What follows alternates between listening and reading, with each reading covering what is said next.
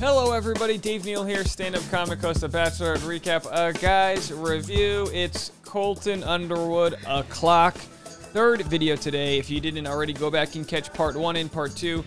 We've already got TMZ finding the paparazzi over at TMZ have already gotten a quick glimpse of Colton just after his interview, and it's announced on TMZ that Colton will be doing a Netflix series. As we know, 2 or 3 days ago, I made a video about this. There's been a rumor that actually started on Demois' Instagram account where a bunch of unsubstantiated rumors are placed. You know, a broken clock is right twice a day, they say.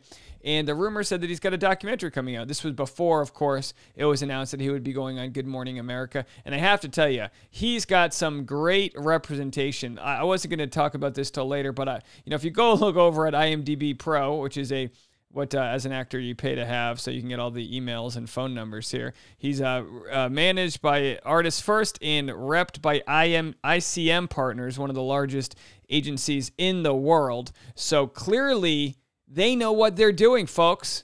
They knew what they were doing. They used crisis PR because they've got to get Colton from being one of the most hated people in Bachelor Nation, because he stalked and harassed his ex-girlfriend and put a tracking device on her car and, created a wrath, if you will, a toxic wrath. How do we go from there to a Netflix deal? Well, he comes out of the closet. So he can be speaking his truth. We can celebrate him coming out of the closet, but also hold him accountable towards the harm he caused Cassie, and also pretty much anyone who's been a victim of either domestic violence or stalking, or both.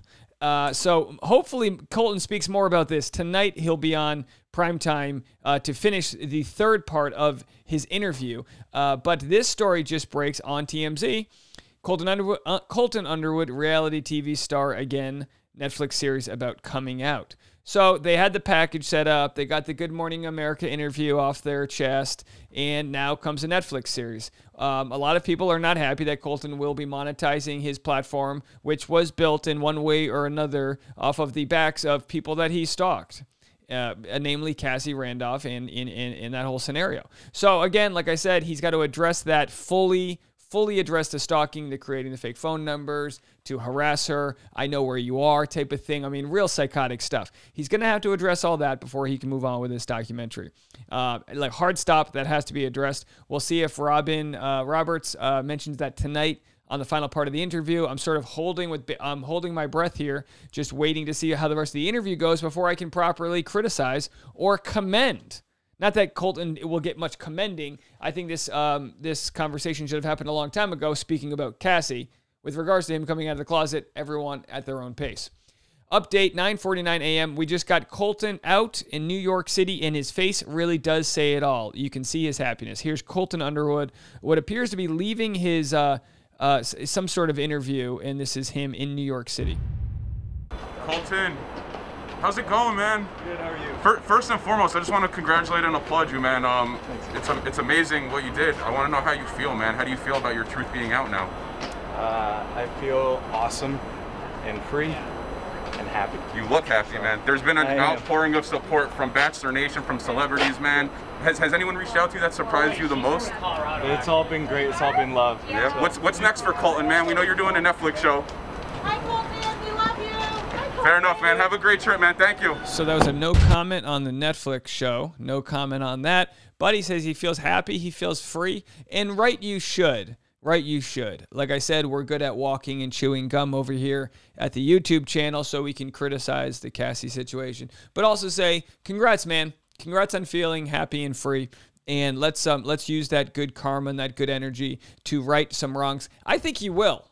I've said all along, I don't think he'll address the Cassie situation. I think he'll just bury it. He'll move on with his life and then hope it dies down. But now, given that there'll be a Netflix documentary, now given the fact that he's going to be sharing his story by getting off of his chest what can seem to be insurmountable news or secret that you are gay, by getting that off his chest, by coming out, one hopes that he says, you know what, that felt really good. Let's keep talking about all the dark things. Let's keep shining light into the dark corners. As I always say, light, light is the greatest, or what is it? Light is the greatest disinfectant. I don't know, whatever the situation is. Let's just hope that by focusing on his authentic self, he's able to kind of right a lot of wrongs. It won't come easy.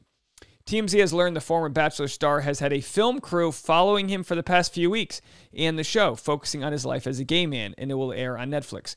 We're told several other prominent members of the LGBTQ plus community have been in Colton's corner throughout this process, such as his friend Olympian Gus Kenworthy, and will make appearances alongside him in the series. As we reported, Underwood opened up about his sexuality, revealing he's gay to Robin Roberts on Good Morning America. He said, "I've ran from myself for a long time. I've hated myself for a long time, and I'm gay. And I came to terms with that earlier this year, and I've been processing it. And the next step in all of this was sort of letting people know." He is definitely in good shape. Wow, if I could just see an ab in my 30s.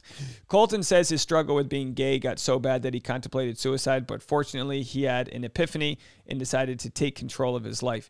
We reached out to Colton's rep. So far, no word back. Well, there you have it, folks. And also, my good friends over at BachelorNation.scoop unearthed, probably with the help of Reddit, unearthed this clip. Let's play this clip. If you don't get to see it, it's because YouTube blocked it. Sometimes YouTube will block things. But how about this little ironic clip from Billy Eichner? No, the first thing I do, I'm gay. I know that's a shock, Colton. And that I think you should look into. Maybe you're the first gay bachelor and we don't even know. No. Put that in your promo. See you later. Wow. Criteria that Now, Billy could have had no idea, in that scenario. But you do feel bad for Colton, thinking that. I mean, it is weird, right? To go, oh, did he know? He said earlier in the interview that by becoming the next Bachelor, that was sort of his way of feeling validated as a straight man, by being like, okay, if I can go on this heterosexual dating show, I guess I'm straight. They chose me, I guess I'm straight. And so for it to have this lingering thing, it's almost like, I hate to relate it this way, but it's like I had this cavity for a long time. And my fiance kept on yelling at me to go to the dentist, and I refused. I was like, I'm not going to the dentist. There's no cavity. I'm fine. And then eventually I went to the dentist, and he was like, "What the heck, man?" And I was like, "Oh." And then they had to pull my tooth. Right? It was too bad. It was gone. But this isn't about me. But the point of the story is, I left there feeling, wow, I wish I did that sooner. But you just don't rake me over the coals here for comparing his coming out to my getting a cavity. But the point is that you don't know how to address something, and sometimes you just bury it until you have that cocoon moment where the caterpillar can no longer be a caterpillar and it metamorphosizes into a butterfly. Wow, third video before noon. I'm having a hard time speaking. So yeah, we walk and chew gum. We're happy for Colton, but at the same time, we'll have to see how the interview tonight goes. God knows we need to see it. Quick comment here. Can we get Billy to be Chris Harrison's replacement? Oh, that's an interesting one. Someone says, well, this could have been resolved way earlier if he just camped with Billy Eichner that night instead of the red team. Yeah. Wow, that would have been interesting, right? If Billy Eichner had him come out a couple years ago, that would have saved us all a lot of time here. But some people have left comments. I read your comments. Some people have left comments and say, hey, Dave, are you a little obsessed with Colton? Do you know, why do you keep talking about this? Yada, yada, yada. I think most people understand that this is a little bit bigger than just him as an individual. This is his platform. This is him not getting away with abusing and stalking your ex. This is about doing what's right, atoning for it, earning back the trust before you continue on with your platform. A lot of people say, oh, bury him. I never want to hear from him again. Deplatform him. That ain't going to happen. That's just not going to happen. So you might as well have him address to his platform where he went wrong and what he can do to be better, line by line. This is like being audited, right? Line by line. Address the cell phone that you made up and stalked your ex with, saying you were somebody else and he stalked himself. If you don't know what I'm talking about, go back to my old videos. I read them. It's psychotic. Address the tracking device that Cassie's brother found taped to her car. She dropped the charges. You're not going to be charged for this crime, so you might as well address it. And this crime of tracking someone's car in California serves up to 365 days in prison. This is no joke, folks. He committed this crime. So while we embrace him coming out and pursuing his true identity, we want this conversation to go deeper. We expect it to happen tonight, but we'll have to see. I'll be watching this Netflix documentary. You can choose not to. You know, God knows I steal my Netflix account from like 7 other people, and we'll all be watching it. You ever get on Netflix and you're saving $9 a month, and you're like, don't know where you left off on a show because someone else watched it, and all of a sudden you click on it, and it's like the Game of Thrones finale, and you're like, I'm only on season 2. Well, anyway, for Netflix, for Colton, we'll have to see how this goes. Assuming this will probably air in the fall.